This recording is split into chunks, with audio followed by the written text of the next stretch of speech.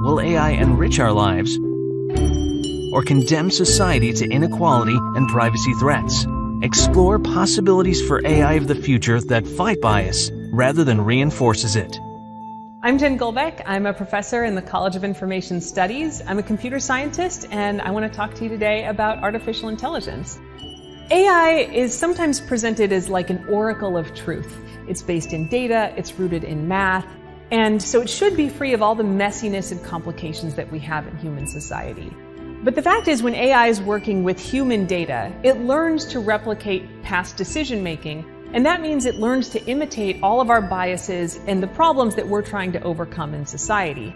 And because it has this veneer of objectivity, it's easy for people to assume that its answers are probably correct, which can further entrench those problems that we're trying to overcome.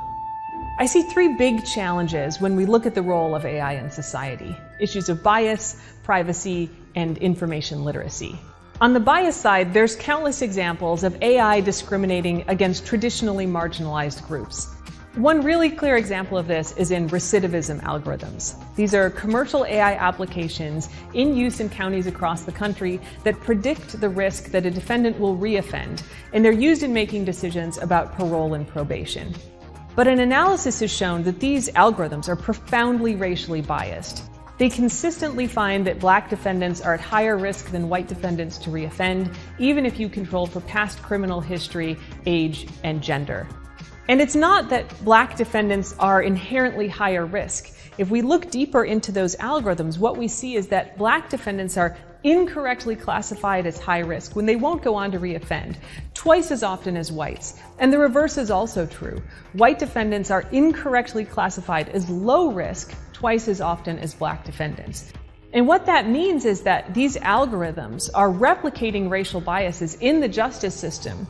And even though we know about these biases, they're still being used to make decisions about people's liberty. And in the face of that kind of decision making, it can feel like you're powerless to do anything. But the fact is, technologically, we can solve these problems. There's a clear example of this from a hospital system that had a program of specialists to assist patients who had complicated comorbidities like diabetes and heart disease and high blood pressure. This program was effective but also expensive, so the hospital introduced an AI algorithm to analyze patient records to determine who to refer to the program. Researchers went in and looked at this algorithm and found that it also was quite racially biased. Black patients had to be much sicker than white patients in order to be referred to the program. And this reflects social differences in the way the two groups access the medical system. White patients tend to have higher healthcare costs because they see more specialists and have more surgeries. So because black patients aren't getting the same level of care as white patients, that was a reason that they were denied access to this program that actually would be really beneficial for them. But the researchers found that once they analyzed that, they could actually correct for the problem. They kept the existing algorithm, but put on another component that predicted future healthcare risks, and when they did that, almost all of the racial bias was removed from the algorithm. So it shows that if we're committed to looking for these instances of bias, not only can we find them, but we can also correct for them. AI also poses a real threat to privacy. Most artificial intelligence systems that are built with human data use information that people never gave permission to feed into those algorithms, and they make intimate personal insights about us that no one has consented to share. AI can find out demographic information and personal things like sexual orientation, religion, if you're pregnant, what your political preferences are. And right now, most of that's used for advertising, but we've also seen it used to try to manipulate elections. In my lab, we built an algorithm that can analyze someone's Twitter feed and on the day they go to their first Alcoholics Anonymous meeting, predict with 85% accuracy if they'll stay sober for 90 days. Now, we published that research because it's scientifically interesting, but we didn't release that algorithm to the public because it's easy to think of ways that it could be misused. Those people using the recidivism algorithms may want to use that in DUI cases. Or you could picture someone's boss or landlord or insurance company using it to deny them access to a variety of social institutions. The fact is that people need to have control over both their data and the way that the insights from AI are used about them, and right now they don't have that power. And both of these challenges also highlight a challenge of information literacy. As computer scientists, we see the incremental work on these algorithms in the lab, but as the public, we generally encounter them as very powerful technology that's put in front of us that we're not really trained on what its capabilities are or what the right ways to use it are. ChatGPT is a great example. This is a tool that has learned to replicate the way humans produce text, and it does it really well.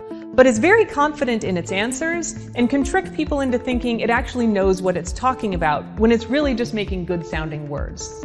Since it became available, we've seen students turn in papers written by ChatGPT that summarize articles that don't exist. We've seen a lawyer submit a brief in federal court written by ChatGPT that made up cases that don't exist. A school library in Iowa took the titles of their books, asked ChatGPT if they contained sexually explicit material, and removed the books if ChatGPT said yes. But the tool doesn't actually know the answer. Yes is just a reasonable human answer, which is what it gives. But because people don't understand the true capabilities of the technology, it's hard for them to use it correctly. This is not to say that AI is bad. It can be profoundly transformatively good, but when it's used in human systems, we have to confront these challenges. The good news is that we can rise to do that, but it'll take a concerted, unified effort from the sciences, engineering, social sciences, humanities, policymakers, and ethicists in order to do it well. If we commit to doing that, not only can we take advantage of all the good power that AI can bring, but we can keep it firmly rooted in the right place in society. Thanks very much for listening, and enjoy 100 years of Maryland's homecoming.